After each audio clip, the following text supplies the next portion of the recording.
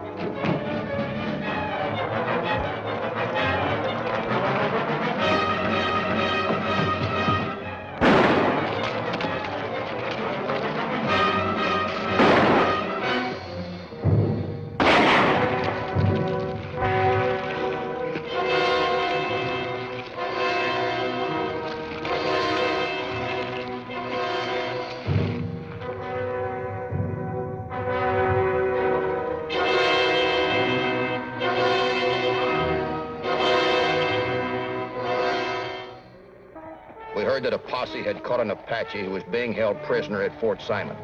I was bringing down the watchman who was shot the week before. If he could identify the Indian, we would bring him to the territorial seat to stand trial for robberies and murders recently committed along the railroad. I'm Matt Clark, railroad detective. We wanted to let Geronimo know that the citizens of the territory, as well as the Army, were out to stop him.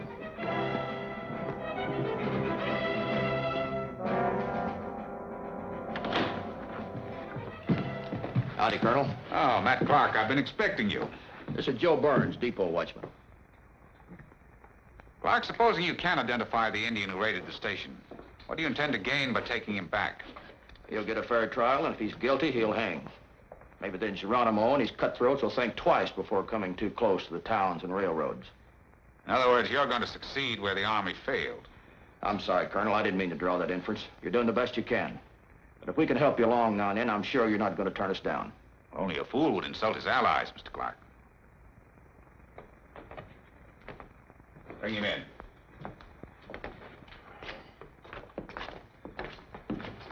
Stand over there. He's one of the Indians the posse brought in. Recognize him? Yeah. He's one of the no-good Indians that raided the station.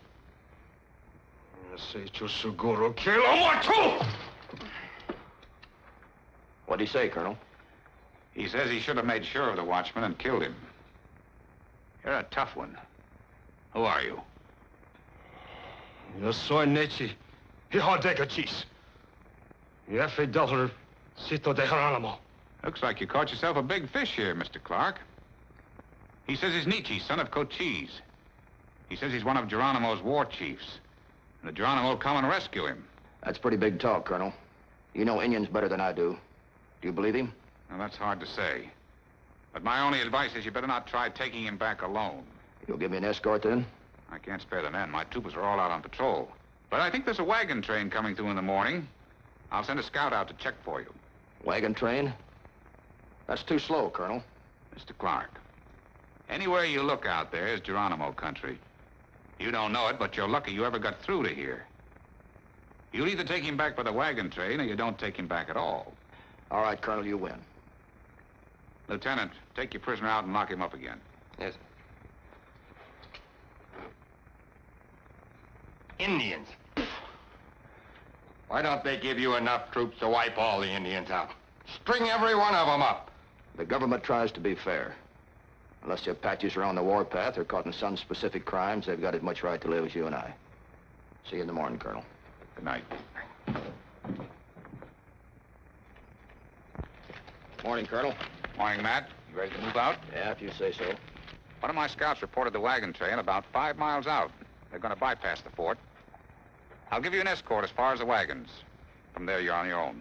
Would that happen to be the one coming in from Santa Fe? That's right. Good. I've got a friend coming in at that outfit. Another railroad detective, Frankie Adams. Here comes your prisoner.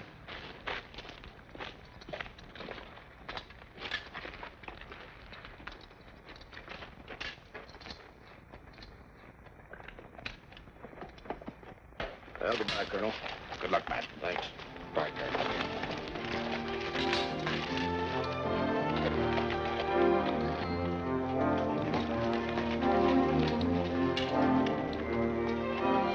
All right, open the gate.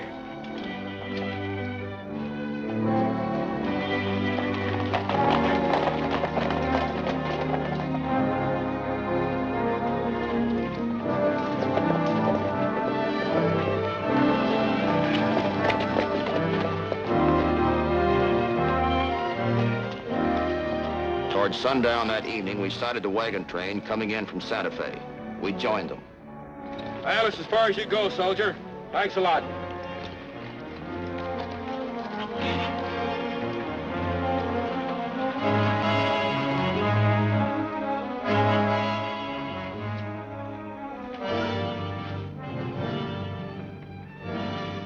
Howdy, miss. How about a cup of coffee for a tired old cowboy?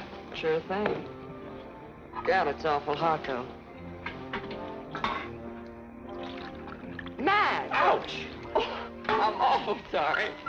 But that's what you get for sneaking up on me like an Indian.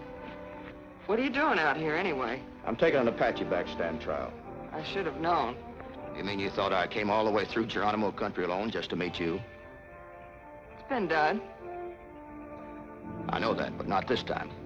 What's all this I hear about Geronimo's band and this Apache prisoner? I thought you were in Tucson to appear against those 2 train robbers we caught last month. That's why the boss sent for you. I wondered why he took me off of that case. I got a new job. I'm supposed to stop the Apache raids on our depot and way stations. One man against Geronimo's whole tribe? What's wrong with that? There's only one tribe, isn't there?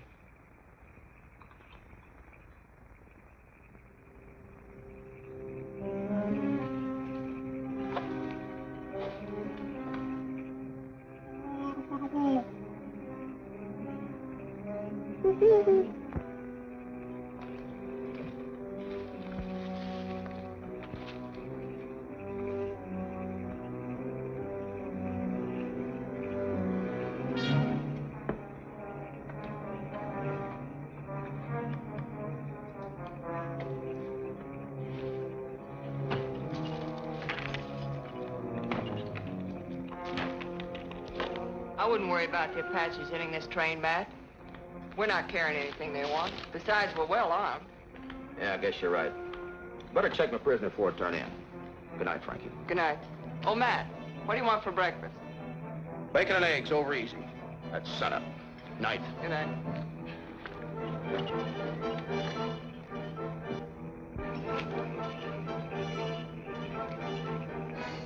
Oh.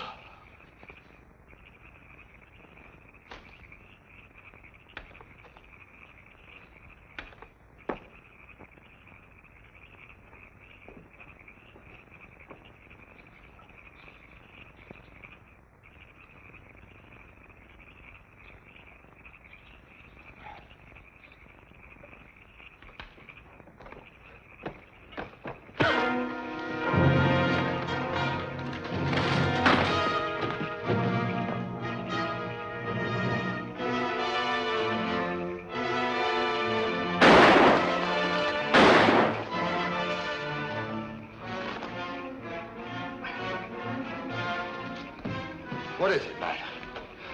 Apaches. Indians. You sure you aren't seeing things? What about that?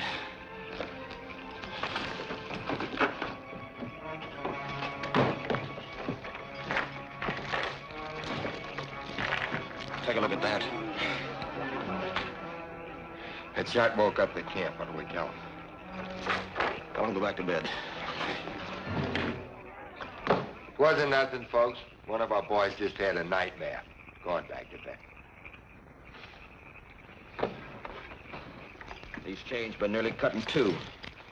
The nerve of those cutthroats, coming right up on a wagon train like this. We better stand watch the rest of the night. I'll take the first hitch. Right. You know, I was kind of figuring Geronimo wouldn't attack this train. No, I'm not so sure.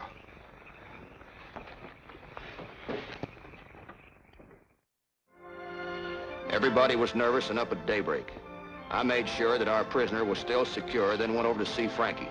Frankie, I thought I'd better come over and hitch up the horses for you. Thanks, Matt. I'll take care of the rest of these. Well, I guess I won't see you until after we reach Tucson tonight. I guess not. Looks like we're gonna have a busy day. Attacking!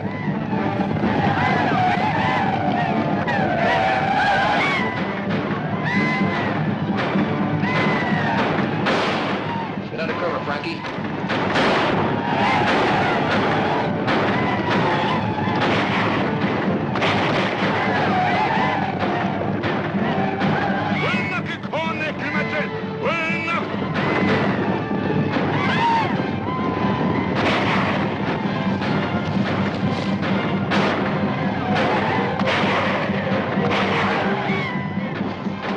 Here, Matt, I brought you some shells.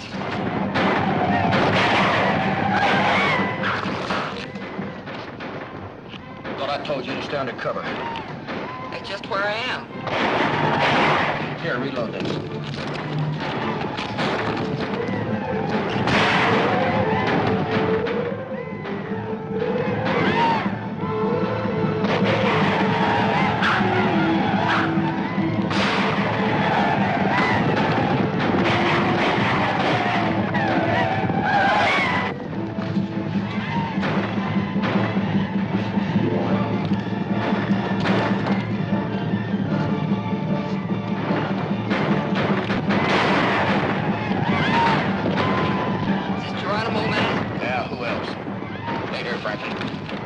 Prisoner. Keep your head down.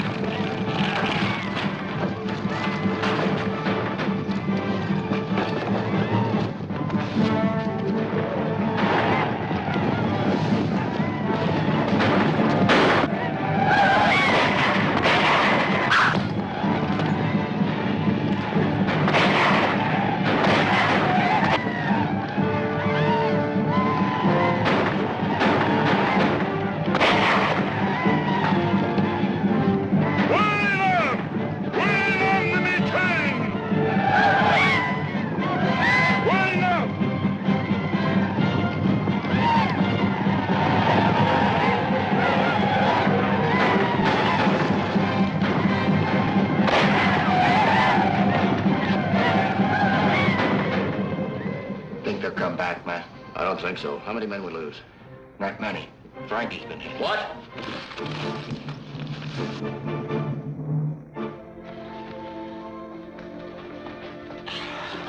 We did it, Matt.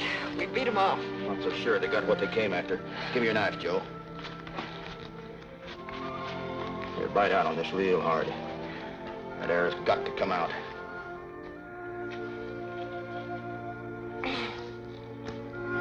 A souvenir for you, Frankie. All right, hold on real tight now.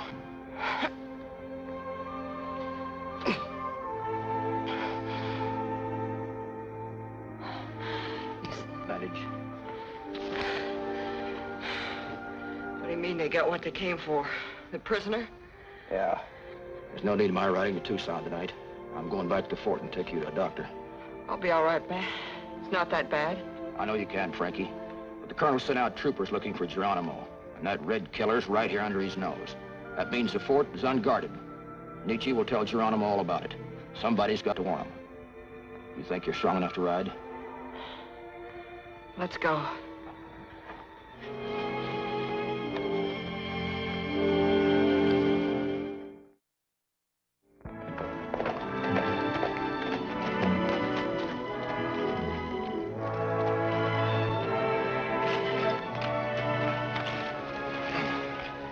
Bart, take this girl to the infirmary. She's been hurt. I'll be down to see you as soon as I talk to the colonel. All right, Matt.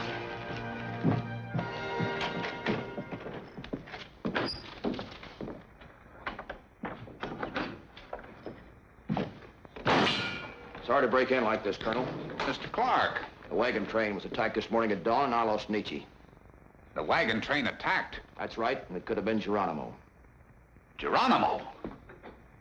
Why, that's impossible. The last I heard... I guess he moves pretty fast, Colonel. Right now, he's less than 10 miles away from here. I'm no military man, sir, but if I were you, I'd get those troopers back here just as fast as I can. Well, they're due back today or tomorrow.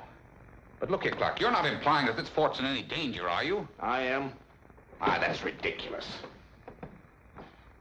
A handful of Indians?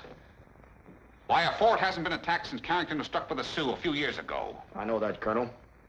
But Geronimo got the prisoner I was taking to Tucson. No doubt Nietzsche told him that the fort was poorly guarded and unarmed. And Geronimo's got well over 100 men. Look here, Clark. I've been soldiering a good many years, and if you think you're going to panic me into... Apache!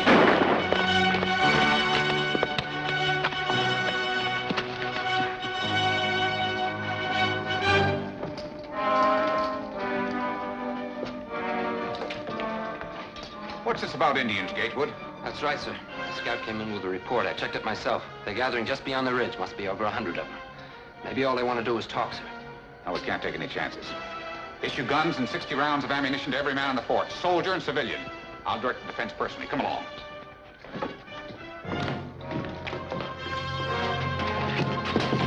Man your post.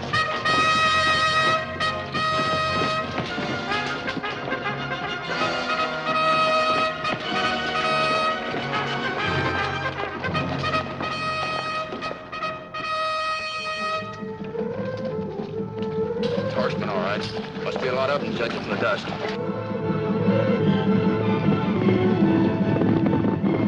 Apache! It's Geronimo! It's Geronimo! Lieutenant Gatewood. Yes. Take charge of the north end of the fort. Hold your fire to get them in range. Yes, sir. You better go with the women and children. Yes, sir.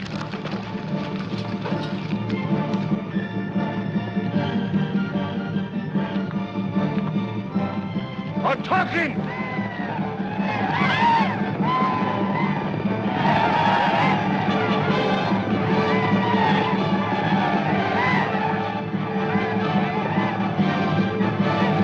Fire!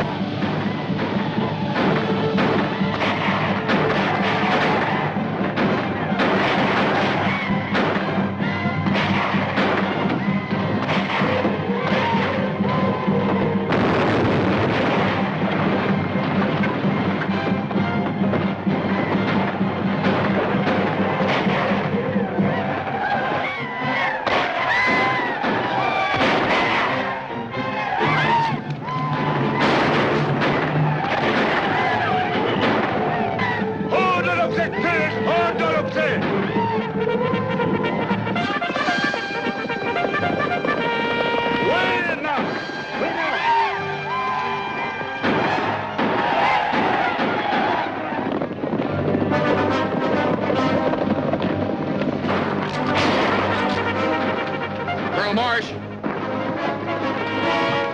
It's your troopers. Hold your fire! Maybe we'd have held them off that day, maybe not. But I'll always be grateful the troopers turned up when they did. The fight was furious what it lasted, but it was over in a matter of minutes. Geronimo fell back in disorder, and retreat turned into panic. What you say is true, Lieutenant Gatewood. Our reports are that Geronimo did lose a lot of men. His band was hurt and hurt bad. Well, Colonel, Geronimo staked everything on trying to take this fort, and he was whipped. He's been campaigning steadily for months, and he's tired and depressed. I tell you, sir, you'll never have a better chance. He's been defying the army for 10 years.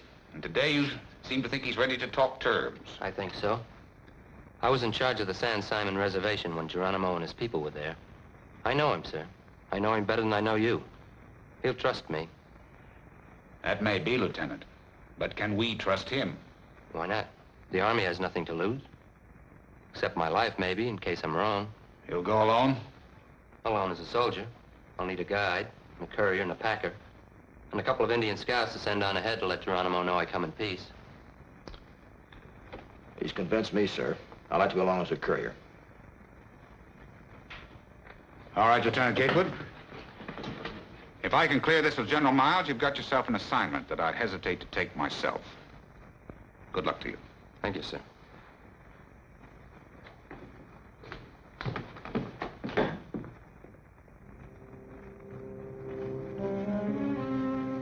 We moved south through Apache country for 2 weeks.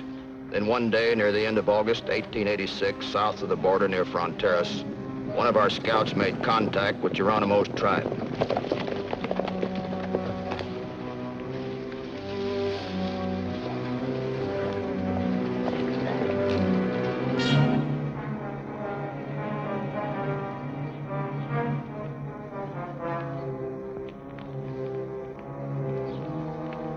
After a jittery trip, we were led to Geronimo's camp.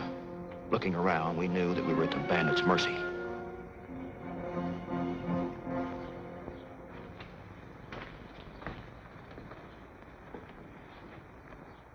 It's many months since you left the reservation, Geronimo.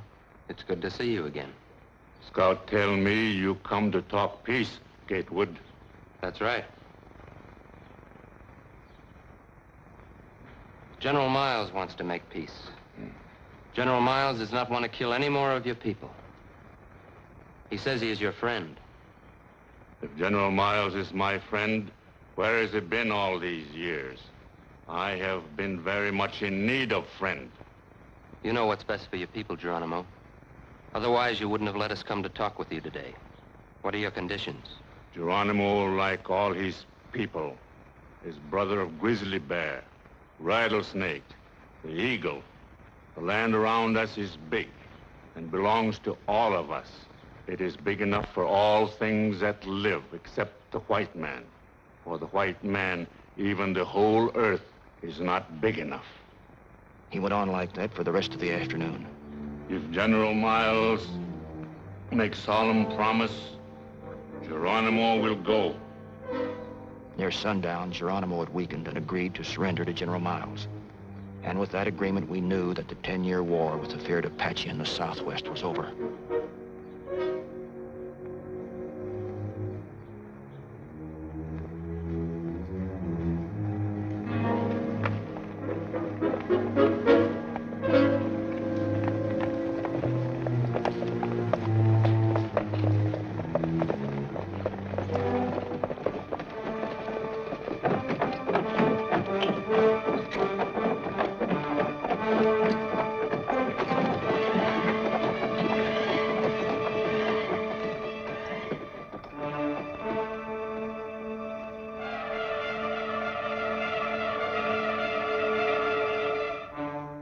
Geronimo no longer would ride and kill as he pleased.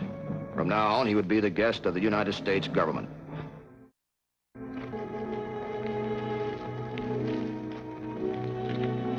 Matt, you can tell your boss the railroads and ranches will be safe from now on. Word just came from General Miles that Geronimo and his band are on their way to a reservation in Florida. Well, it's been good working with you, Colonel. Hope to see you again someday. Thank you. Bye, Colonel. Bye.